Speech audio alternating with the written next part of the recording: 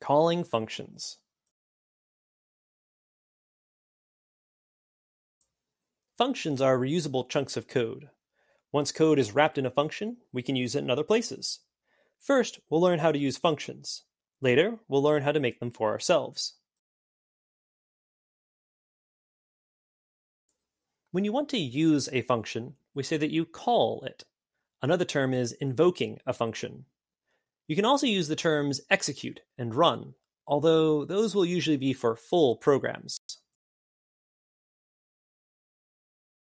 There are two essential parts to calling a function: the name of the function, and then parentheses following the name.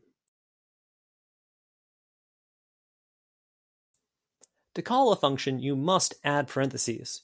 Otherwise, you are simply referring to the name of the function rather than executing it. Think of it as the difference between thinking about going to the store as opposed to actually physically going to the store. The parentheses are what make this function a function call, and not just the function name being referenced for no reason.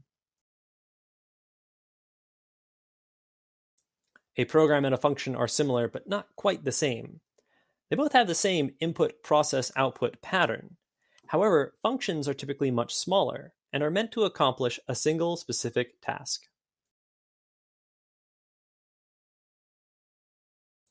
Methods are a special kind of function. They are attached strongly to a value.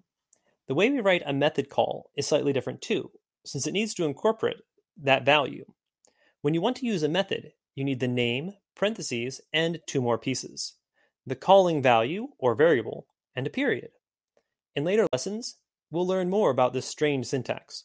For now, get comfortable with the difference between calling functions and methods.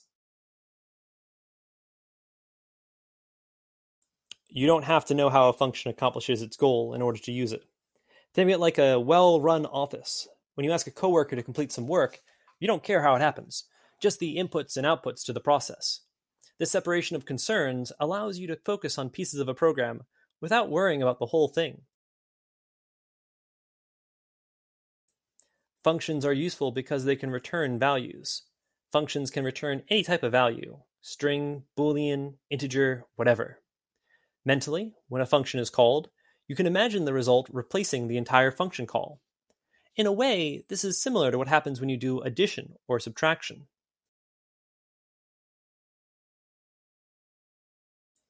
One of the most useful features of functions are arguments.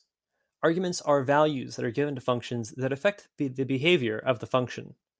Arguments for a function are placed inside the parentheses, and each one is separated by a comma. We say that these arguments are being passed to the function. Think of a function as a magic black box. You cannot see inside the box to know how it works, but you don't need to. Arguments are the knobs and dials on the outside of the box that let you control its working. Returned values are like a slot that dispenses the results of the function.